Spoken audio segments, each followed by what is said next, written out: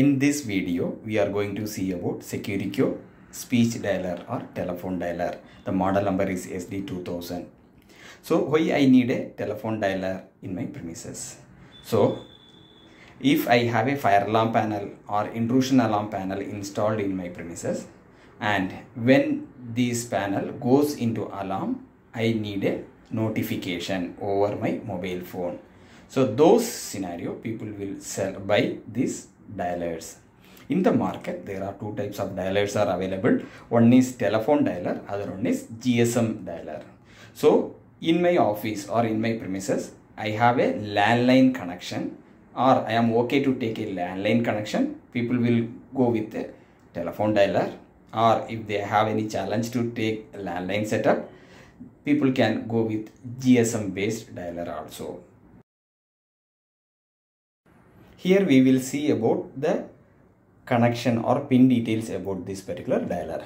So if you see here, there is a telephone line input provision, a telephone line connector is there, which is called RJ11 connector. So if you open this dialer, you will see the pin details about it here. If you see, so first we will talk about telephone line port. So this RJ11 connector is getting connected with yellow plus and yellow minus on this particular dialer. So yellow plus and yellow minus is nothing but line out. So which is normally input will get connected with telephone line input should get connected with Li plus and Li minus pin on this particular dialer. So if you have a telephone line connection, you can take the wire through this hole and you can connect it with Li plus and Li minus on this particular dialer. And if you have a telephone line in your house, what you can do, this wire is nothing but the output, and you can connect your telephone on this particular jack, so that whenever you install a telephone dialer setup, the input, the first line should get connected with my dialer, then only you have to connect it with your telephone line. Because in case if you forget to place your receiver properly, then your line will be always in engaged mode, so that the dialer may not work properly. So whenever you connect a telephone dialer setup, first the line input should goes to your dialer, then from the dialer output you have to take the out and connect your telephone line or your telephone.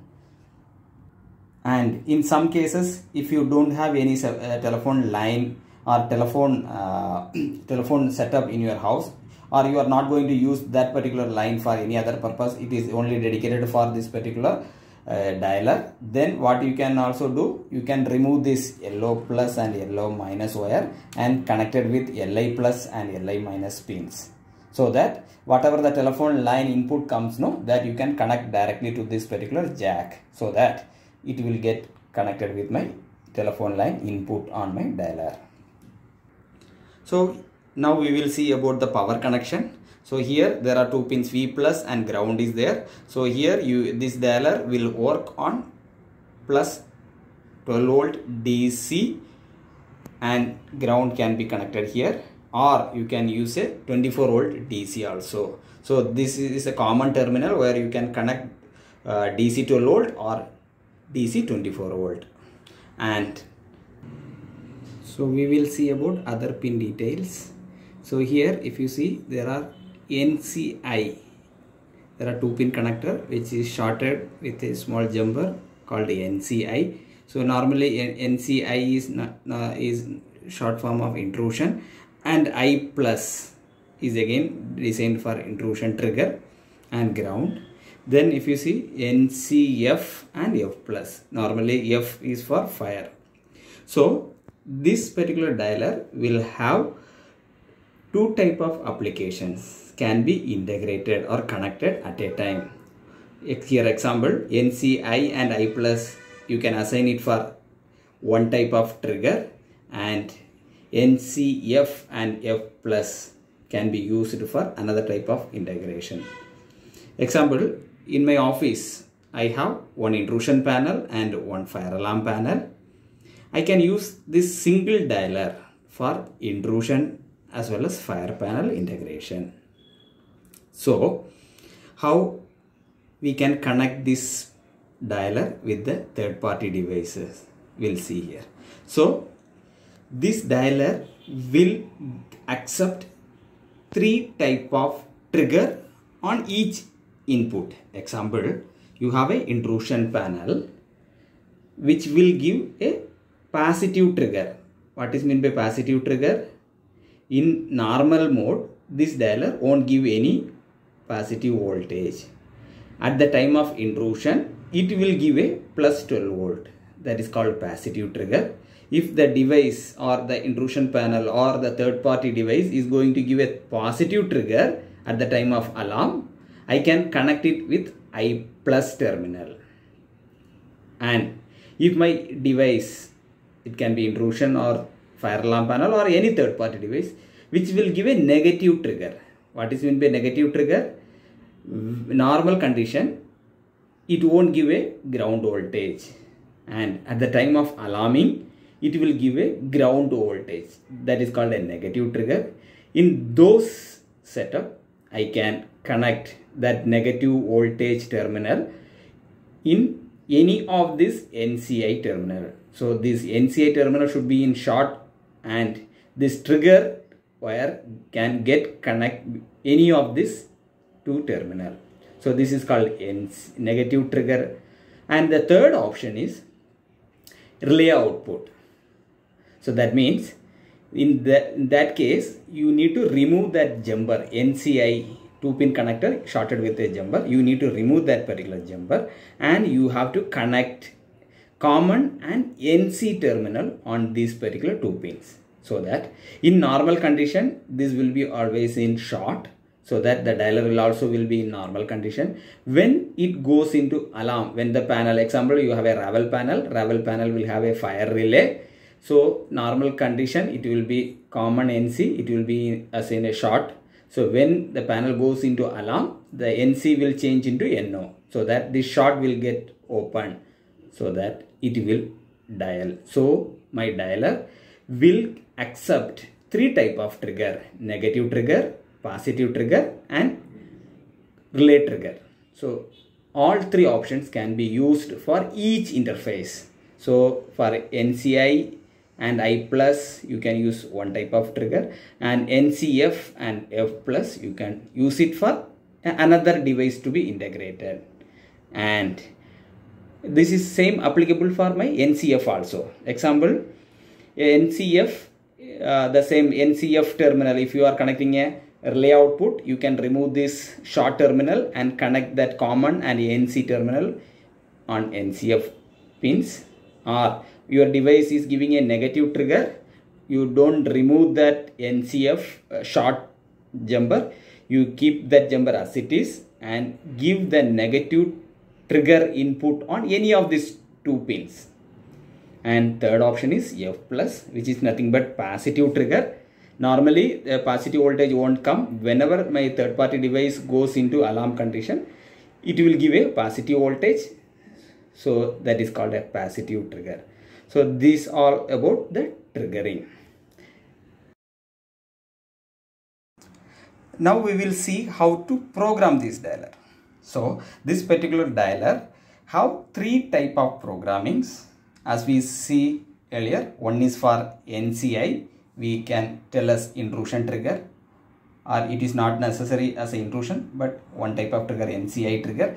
Other one is NCF trigger, and third one is help option. So the device can use it in 3 mode. One is with NCI and I plus trigger pins, and other one is using NCF and F plus trigger, and the third option is without any trigger. If there is an emergency, if I can press the help button, so that it will also dial. So I can use it in 3 mode. One is using NCI and I plus, I can program 15 numbers and I can store a separate message. The same way NCF and F plus, I can store 15 numbers and I can feed a different message onto this dialer. And third option is if there is an emergency, I can just press this help button so that the dialer will goes into alarm mode. And by receiving that message, the person who is receiving the call, attending the call, can understand whether it is from trigger 1 or trigger 2 or it's an help message. So based on that, we need to record the required messages so that whenever somebody accept the call or attend the call, he can understand that it is from this particular input, or this is from fire alarm panel, or this is a help message. Now we will see how to program this. So to program the number, it is very simple. You need to press 1, 2, 3, 4. Then you need to press 3. Then if the number is programming related to the intrusion trigger or NCI or I plus, just press I. Then you need to give the number. Example, my landline number 0. After 0 only my call will go. So I am just 0 and then again 0 9940 and I am entering my number. So once you enter your first number, you need to press help once. You will get a single beep sound. Now you can enter your second number, whatever the number you can give it. The same way you can, once you enter the second number, again you press the help button. Now the dialer, if you dial, you can dial the third number. So once you enter all your numbers, this dialer will support maximum 15 number for each trigger. So once you complete all the numbers, you can press this help button 2 times so that the LED will goes off. So this is the way you can feed the number. So I just tell about programming a fire trigger number. Again 1, 2, 3, 4. Again 3. For fire another trigger, I need to press F and then give my number.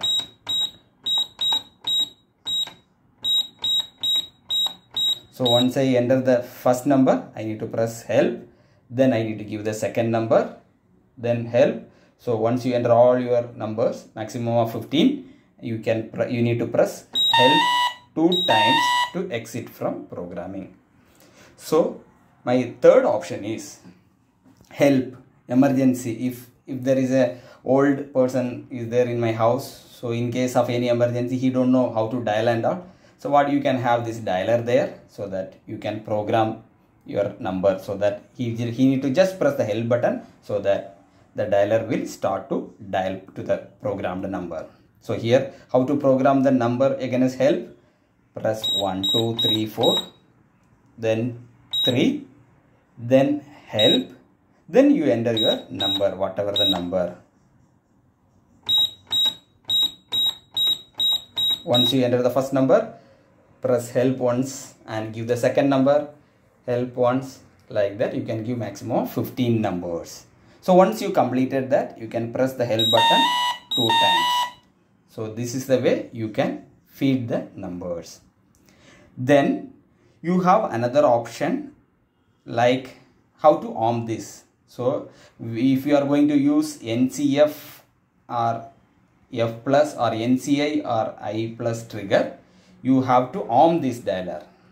That means to arming this, the password is 1, 2, 3, 4 and then press 5 so that the arm LED will glow.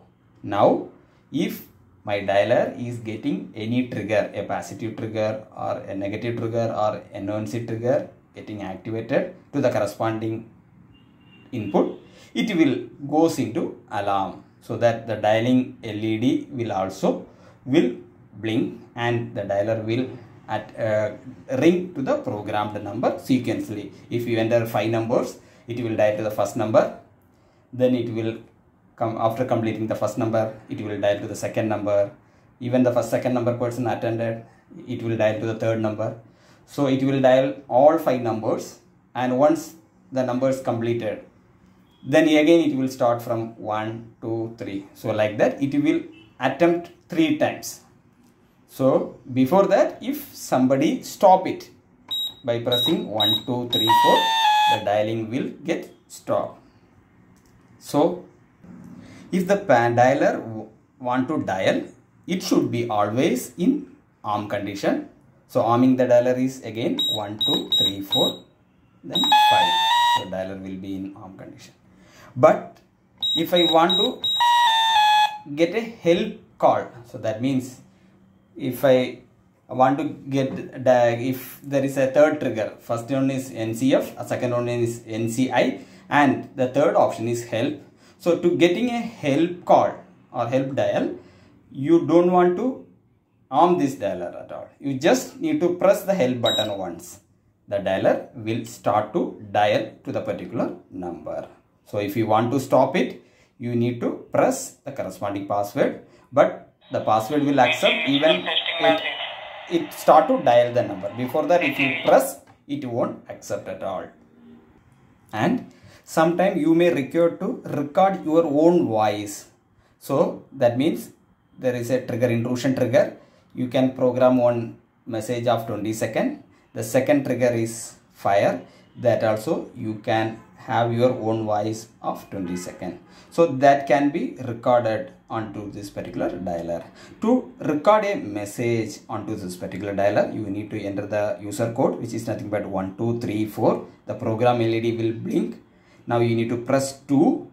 Then you need to press I for intrusion message recording. Once you press the I, and it will, you need to speak very next to that mic so that it will record your voice of 20-second time.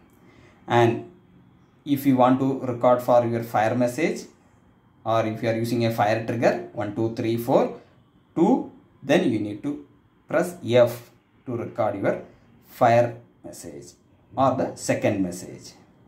And if you want to play those recorded voice, and if you want to hear those recorded voice, you need to press 1 2 3 4. Program LED will blink. You need to press 1. Then you need to press I to listen the intrusion message, or if you press F, you can listen your fire message, whatever you recorded.